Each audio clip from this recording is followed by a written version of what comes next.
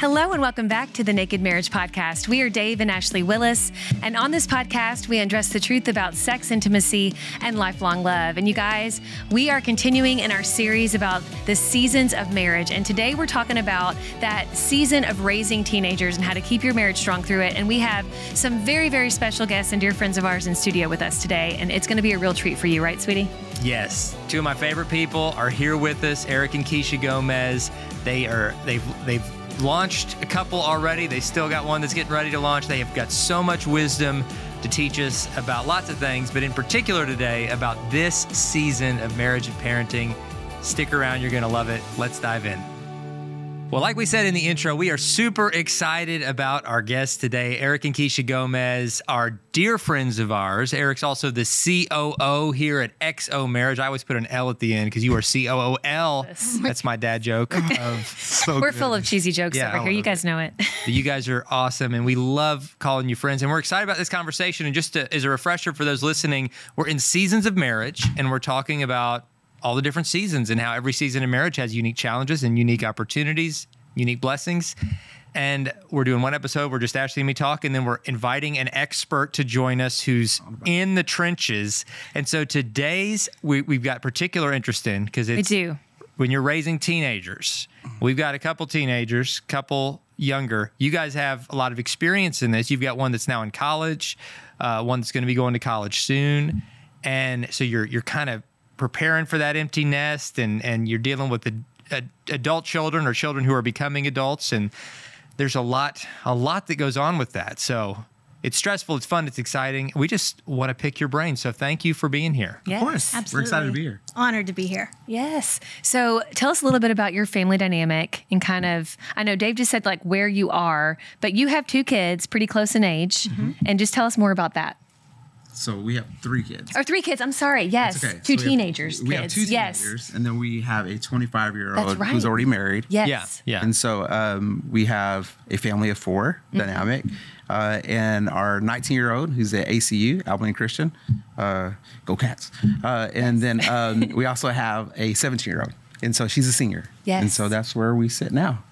And so we're still trying to figure it out. I don't know about experts. When you said experts, that threw me. I was like, I don't know. You guys are about to be Experience. You are yes. experienced. You're seasoned. You don't look old enough. No, you to guys have had kids young. that experience. Yes. Yes. Started young. Yes, we started. Yeah. Which I think is really cool because now you're going to be young empty nesters. Yes. you know? Yes. We can't say that about ourselves because we're I wish we had started young. we did have 2 kids young. Then we had a breather. Then we had a long break. And then we had So more kids. I'll be on a walker by the time No. we're empty nesters. But I'm not going to be that old. no, but it's like on the older. wouldn't change a thing. They're awesome. But what are you guys learning in this season?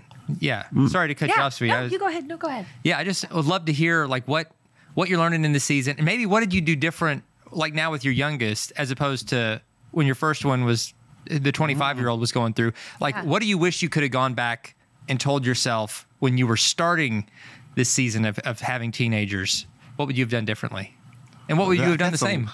Yeah, I think that's a bit.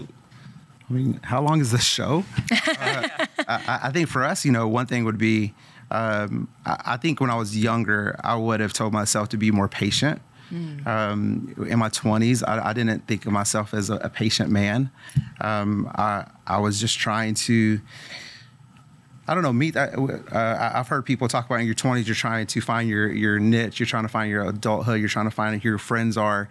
And sometimes that kind of overshadows and even while you parent or while you're trying to be the best parent that you can.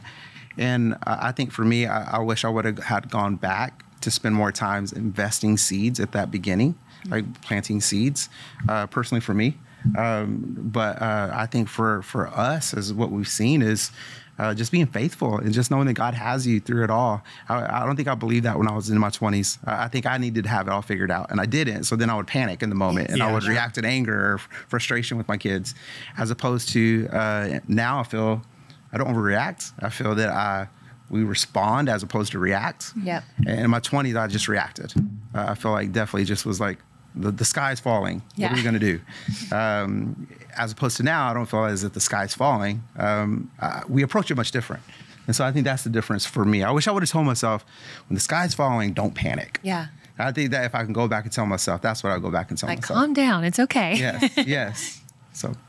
That's good. That's really good. I'm like mentally taking notes as you're saying, because we're entering and we're a little farther behind. I mean, age-wise, we're not, but you guys look way younger than us somehow. But Yes. but we've got a lot to learn from the journey that you've taken, because we're just now getting ready to launch our first one. To launch the first one. And like, what would you guys say to kind of leading up to that? Because you've been through kind of those early teenage years. What would you say has been the hardest thing with raising teenagers? I'll let you take a crack at that one.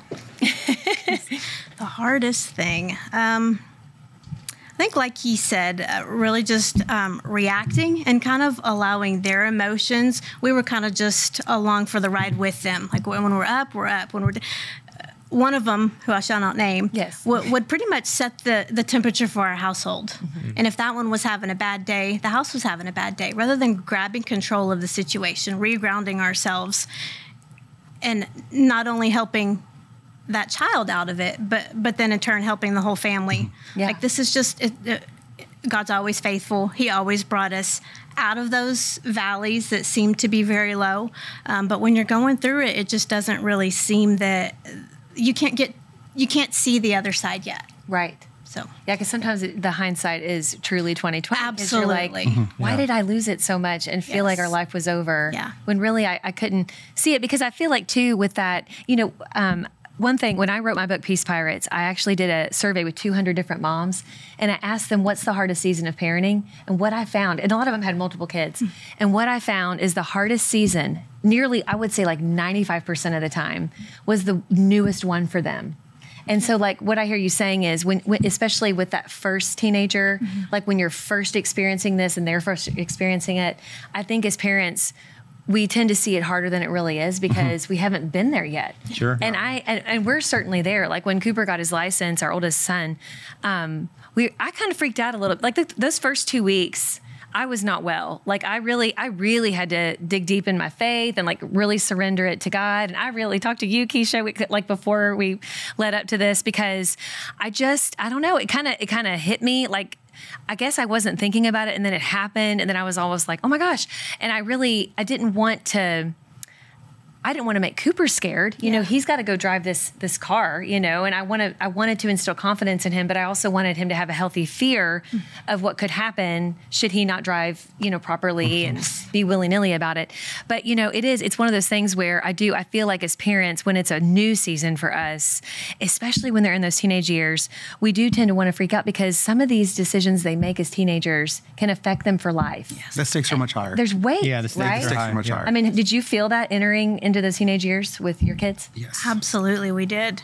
Yeah. And just from some of the decisions we had made in our younger years, we knew the implications of some of those decisions that could be made, and the pain that they can bring. So there was a lot of fear there. And again, it was just reminding ourselves and reminding them, we have to be prayerful for that through this, and not allow that fear to kind of guide our parenting. And I'm so guilty of that. That's definitely my downfall, is allowing fear, like worst case scenario, like, oh my gosh, they're going to drive off a bridge. We're not gonna, like all these horrible things you can imagine in your head. And they don't usually happen. Right. Yeah. Yep. Yeah. It's easy to worry, though. And I think that what she said there, where you parent out of your fears. So, you're trying to protect them from maybe some of the mistakes that you made previously. And so we have 3 kids. I had Brandon, who's our oldest, who's 25. I had him at 17 as a senior in high school. Yes. And so that brought a new dynamic. So when we started dating, hey, by the way, I have a 2-year-old. Right. And so you have to figure that out as you become an instant family. Sure. And so, but then you parent. I don't want that for our kiddos. I want them to, and I wasn't raised, I didn't find Christ until I was in my 20s. So we want them, though, to protect their integrity. We want them to protect, we want them to go healthy into a marriage. Yes. And so you really try to overcompensate, and you try to do anything and everything that you can do to prevent that from happening. And so what we learned is that you can do a lot of things and put a lot of measures in place, but a lot of it is just faith. And a lot of it is preparing them, like preparing their heart for it. Yes. And I think that's what we've learned over the years is really God has them. And I feel like the grandparents now at the table, like, oh, God has you, but that's, what we've truly seen is that even through the highest of highs or the lowest of lows, and even when we mess up, because all through these 21 years coming up on marriage with these kids, we have missed the mark countless times.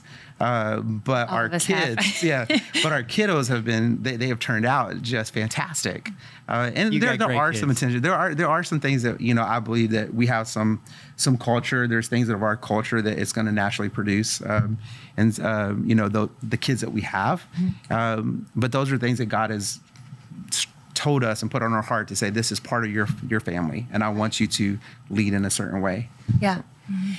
Just watching you guys and being your all's friends, what I notice is that you all, faith is truly, like the Lord is truly the foundation of your family. And I think you all have done such a great job of not only giving that standard to your children, but living it out. Like, you have that standard, but you all are so authentic too in living your faith. And I know that both of you, youth group has been a big part of kind of your family culture and what you guys do and what you're involved in. Could you speak to that and like the difference that it's made in your kids' lives? You want to talk? You want me? Well, the show may never end if we let you speak on this. Go. I love speaking.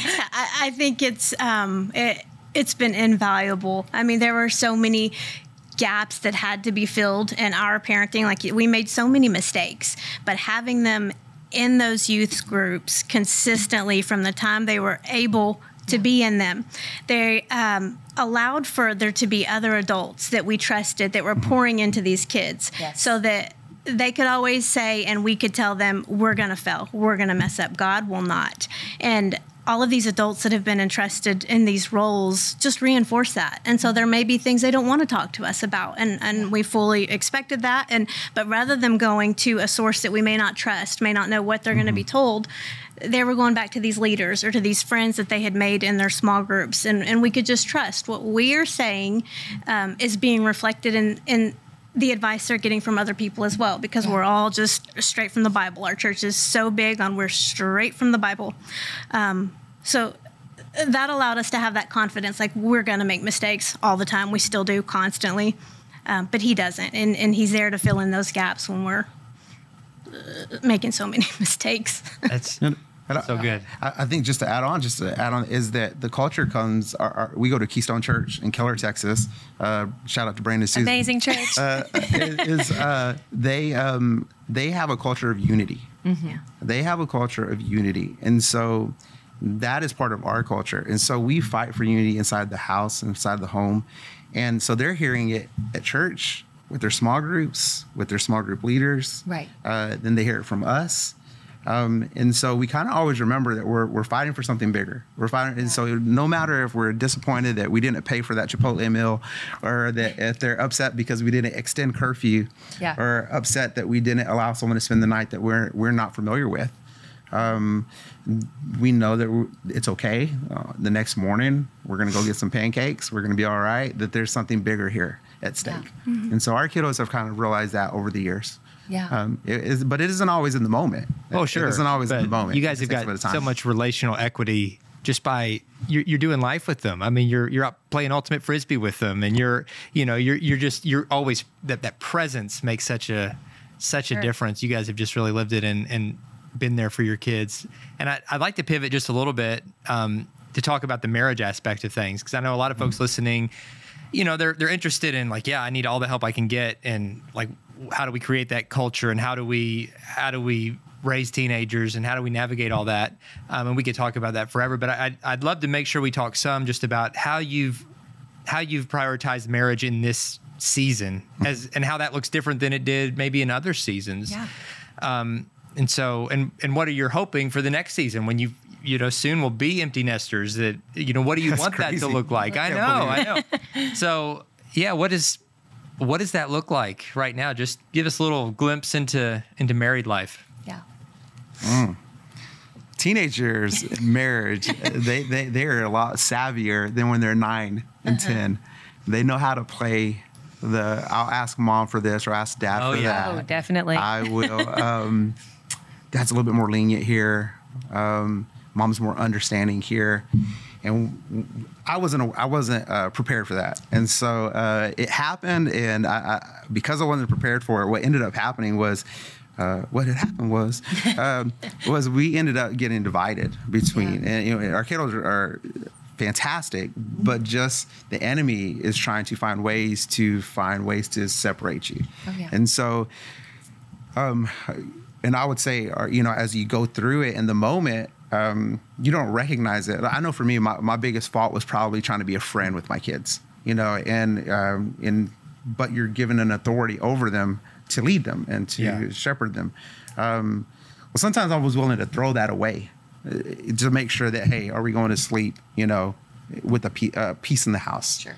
And so then if we had a difference of opinion on that, and then that would turn into something much different. So I've had nights, and I'm being vulnerable here, where we have a 2-story where I'm walking up and I will stop on the stairs and think, okay, am I giving up my authority in this moment?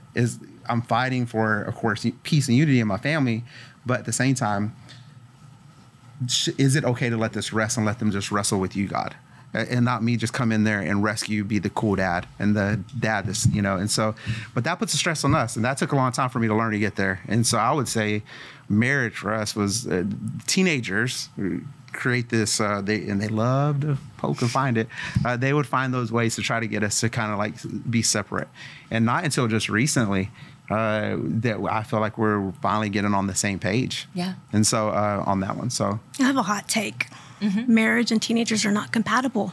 But God. But with God. Yeah. Everything he said, it's intense. Yeah. You forget you're fighting the same battle. Yeah. For the same wins, same team. The devil sneaks in there quick. Right. But kind of what I hear you all saying, the key is hashing through that. Yes. And slowing down enough to say, wait a minute, we're literally wanting the same thing here. We maybe have 2 different ways of getting there, but ultimately our goals are the same. How can we do this together? And that takes time. And I think you do see a lot of couples in the midst of raising teenagers really, contemplating divorce or really just living separate lives. Like maybe they haven't mentioned that, hopefully not, but like they're still living separate lives. And I do think because it's harder to hash it out because it's really awkward at first. And it can even be, it can get, heated in the sense of feeling so passionately about how you think the kids should be raised or how we should handle a certain situation. And the other one, like, no. But I feel like you said, Keisha, when we do choose to talk about these things and really pray through these things and ultimately say, you know what, I'm going to pray about this. I'm truly giving it to God. Like he does meet you there. He does meet you there every time. But I think we have to, it's pride. Pride is the thing that Satan loves to use. He wants to make us think our spouse doesn't understand us, that we're the better parent, that we know best, and like just to get in between us. But we have to fight against that. Yeah. And it just takes that intentionality of what you're talking about, Eric, and saying, no, I'm going to, I'm not going to give up. I'm going to keep doing this. And I'm going to, I'm going to have authority over my children and I'm going to talk to my spouse. But like you said, it's so hard sometimes. It's just, and we're just tired. Don't you feel like sometimes we just get tired? Yeah. I'm tired right now. Yeah, I know, right? It's like, I'm exhausted. It brings out your insecurities too. And that all starts to, especially this phase of life where they are starting to leave the nest and you start to go back through these, what's next? Who am I? I've been a stay-at-home mom for 19 years now. What does that next phase of life look like? And so when you're parenting through those moments, all of those insecurities start seeping in. And then so you're parenting out of not only this disagreement you just had together, but this inadequacy you feel. And it just ends up with a huge mess if you're not really walking with the Lord and reading the Bible and going back to those scriptures just to get that grounding back. Absolutely. Yeah. Grounding's a good word. Yeah, because it's one of life's biggest transitions is, you've given your life to raise these kids, and then all of a sudden they're finally leaving the nest, and you're always, of course, going to have a relationship with them, always be their parent, but that that relationship changes dramatically, I'm sure, when they leave kind of under your roof and are out spreading their wings and then trying to figure out, okay, now what does it look like for us as a couple in this season and as individuals in this season? And yeah, I think that's good stuff. What I could see how when people get to empty nesting season, how if you're not aware of it, you can grow away from each other as you get towards that season. Because everything that your past 18, 19, 20 years has been about one purpose, and then the purpose is gone. Right. And so, there's a great book, Kid CEO, Ed Young put out a long time ago, and I remember reading it and saying, I'm going to follow it to the T, and then not. And then you get to the moments and you don't do it. But it's such a good resource because it talks about that, well, yes, we're mom and dad. No, we're husband and wife first. Yeah. And so in protecting that, the integrity of that union. And so that's something that we fight hard today so that we don't get caught by it in 2 years from now. And, all of our kids are, they have their house, they're at college, and then it's just the two of us, and we're looking at each other like, okay, now what's next? Yeah. And so we're excited for that next season. And we're so thankful to have friends here. That, of course, I've heard you talk about it, Dave, and Ashley on previous podcasts about your friends and your couples with Brent and Stephanie. And I think what's neat about that is we tell our kids all the time, show me your friends, I'll show you your future. Oh, absolutely. Yeah. Show me your friends, I'll show you your Sure. future. And so we're constantly surrounding ourselves with couples that are like-minded. They're going to be prayerful with us. Glass half full, not empty. Positivity is huge for me. If someone's negative, I'm deuces, I'm out. Yeah. And so that's something that I don't stick around for. And so we have great friends that encourage us. So while yes, it's been tough, it's been challenging, we have great friends that have really helped us along the way. And it's good when you have those friends who are in the season with you, but also beyond that season. Oh, yeah. I know you guys have both, and even pouring into people who are behind you a little bit and are wanting to learn from you, like us. As far as it goes with parenting, I want to ask you this really important question because I know people watching and listening to this are like, all of this is fine and good, but what about those teens that are so rebellious and are causing friction in your family because of the decisions the teens have made? And I know in the work that you do with youth and just living life, you guys have probably seen this happen. And I would love to hear kind of your advice to the parents who are, they're Christian parents, but for whatever reason, their child's just really wayward right now. And they feel like this is the one thing that no matter what they do, they want to make their marriage, put their marriage first, but they feel like this is crisis mode. And this kid is just, wreaking havoc and they don't know what to do with that. What would you say? That's a good question. Yeah, it's hard. And we get a lot of questions about this because it's a hard situation. There's no easy fix. I wish there was. Yeah. Wish there was here's these 3 steps, But I know that there's some insight. You want to take a stab first? You want me to go first? I'm still thinking. Sure thing. All right, I'll let you think. I think what comes to mind first is I would say that one of our kiddos, he's never going to watch this because I don't have to worry about it. But one of our kiddos, he has a rebellion, he likes to push the boundaries. He likes to push the boundaries. He's independent. Yeah. And so all of these things that you see when they're younger, like they're fierce, they're independent, they have a confidence about them. When they're a teenager, the enemy likes to counterfeit it all. Right. Yeah. And so we've seen that rebellious streak in him. Now he does it in a it's not detrimental to his future kind of way, but it's enough to make me want to beat the wall. It's enough to make me want to just are you kidding me? You know better than this. Why are you acting this way? Your heart is better than this. I've seen it. But I think for me, it's just patience. That I think of patience, and I think of fruit of the Spirit. Yeah. Like what should I show to him? And I believe right now what we've seen with him as he goes away to college and as he's there is that, man, it didn't take me to write him. It didn't take me to write him. All I can do is try to show him and tell him what I believe God has for him. Yeah. And surround him in a good area. And he has a loving family that's always going to love him regardless. And he has completely gone to college his first a couple months, and just thrived. And, and so I would say to that parent, you may not see it, but we have seen the fruit. Maybe not the harvest didn't happen immediately. Like it took a lot of water. We're pouring water. We're Miracle Grow everything we can get to get that harvest, and we didn't see it until we got out of the house. Mm-hmm. Yeah, like when he got out of the house, and I think that there was, and maybe because we were helicopter parents, maybe we didn't. Maybe we were his ceiling. Maybe we were that. And when we got out of the way, he was able to flourish. Mm-hmm. And I think that would be something to just say, maybe say a prayer like, am I the lid? And then give God a little bit more opportunity to work with them. But I love that you said that, because I've had that a little bit, like in certain areas with Cooper, our oldest. I would not call myself a helicopter mom, but there's certain times when that'll all of a sudden there it is, you know what I'm saying? And I'm like hovering, and I do feel like the Lord pierced in my heart, like what you're saying, like, don't be a lid. Don't be a lid. And, I know there's different, I'm going to ask you a question just a minute about this, but there's different pages that we follow on Instagram, like Grown and Flown, where it's reminded us, guys, if you're not following at Grown and Flown on Instagram, you're missing out. Great advice. There's also Never Empty Nest is another one I follow on Instagram.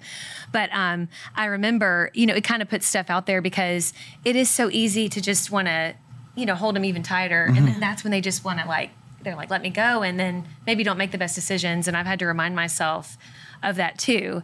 And I want you, Keisha, to describe, you helped me so much. We're talking about that time before our kids launch, how they do what to the nest, because soiling the nest. Soiling the nest. Can you describe that for our listeners? I love that. So that was from Grown and Flown. And it was basically the concept that as they get ready to leave for college,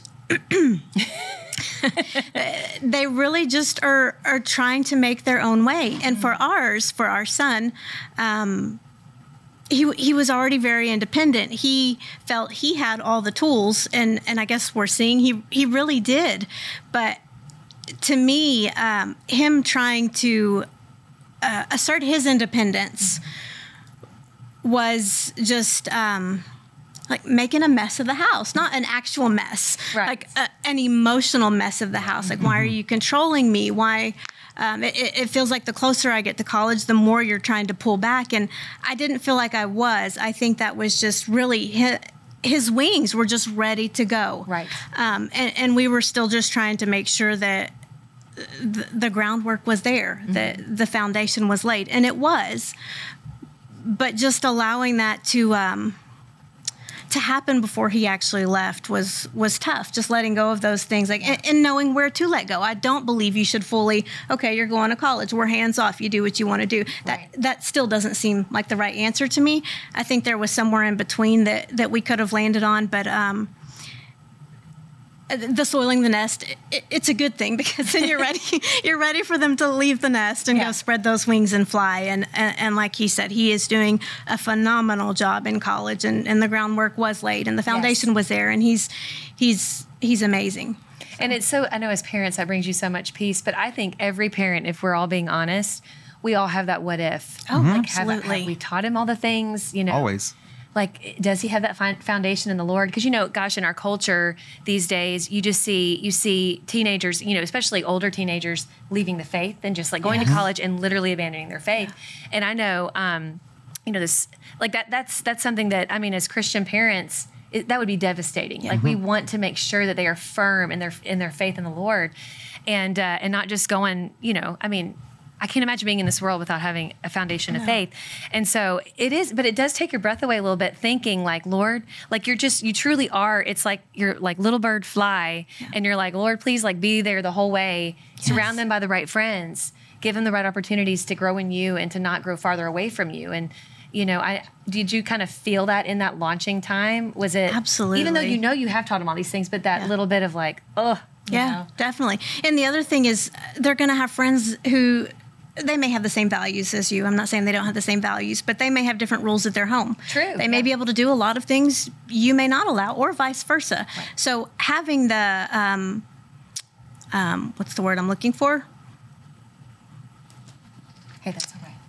Yeah, whatever. Having the courage to stand on what you set in place, and what you and you can always go back and pray. Maybe we need to ease up here, maybe we need to push more here. But whatever you do land on, having the courage to stand on that. And I don't care what your friend's doing. This is what our home is doing. Yeah. That's a big thing, because teenagers, don't you feel like, and Dave and I've seen this, where it's like, but they do it this way. Yes. Oh, Yeah. It's constant. Or It's everybody's constant. doing this, Mom. Or Yeah, it started with social media. Well, they got it, and we're not doing that yet. No, I know. And then it went on to curfew, and then it went on to, places in the, we don't want you hanging out in downtown Dallas, at 1 a.m. on a Saturday. And so it turns into just more and more. And I mean, there's physical protection, but then there's the spiritual side of it. And that's, you're praying for both, and you're trying to prepare them for both of it. And so I would just say to that parent, stay patient in it. It's a process. It is a process. Shepherding and raising a child is a process, and we're seeing it firsthand.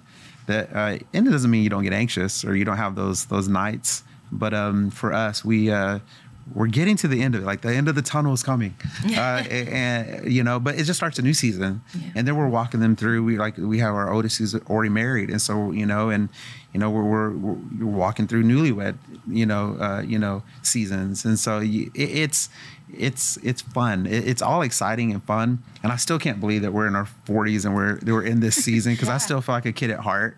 But it's really a lot of fun, and God's been so good, so much favor on us. Yeah, you guys are an amazing family, and it's amazing to see your kids flying and using that foundation you've given them to soar. I know God's got big plans for each of them. I know this talk has been an encouragement to all who've heard it. You guys have taught us so much, just as you're sharing these principles that can help the marriage and parenting journey of anybody with kids that age. And as you enter into this next season and you got the house to yourselves, I pray you have more naked time than ever. I pray Naked season. that it's just full of love and laughter. Lift the and- glass to that. Yeah. Cheers to that. Cheers. to naked time. Cheers to the naked season. And yes. For all you guys who've been watching and listening, thank you so much for tuning in, and we appreciate you so much. If you know somebody who is the parent of a teenager right now, share this with them. Just text them the link or tag them on social media and say, hey, listen to this. I think this would really, really encourage you.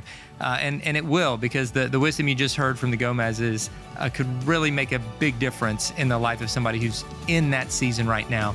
And we appreciate all of you. Thanks for tuning in. Thank you again to our dear friends, Eric and Keisha. Absolutely. Thank An you. honor. We'll see you guys next time.